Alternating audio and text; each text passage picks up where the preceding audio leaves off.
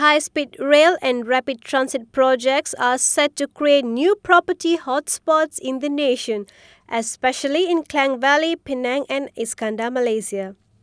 The namesake behind Ho Chin Soon research highlighted 7 locations that would benefit from the KL-Singapore high-speed rail project.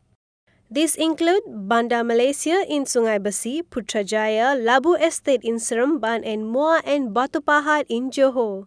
Ho explains that infrastructure is the main deciding factor of whether a piece of property will be regarded as a hotspot or not.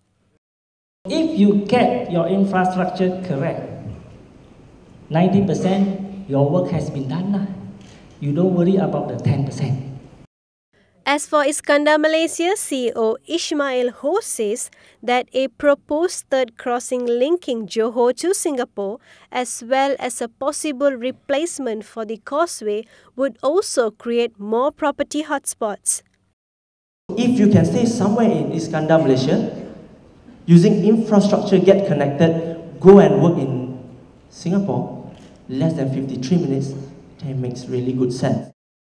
The new public transportation systems are also set to bump up rental rates.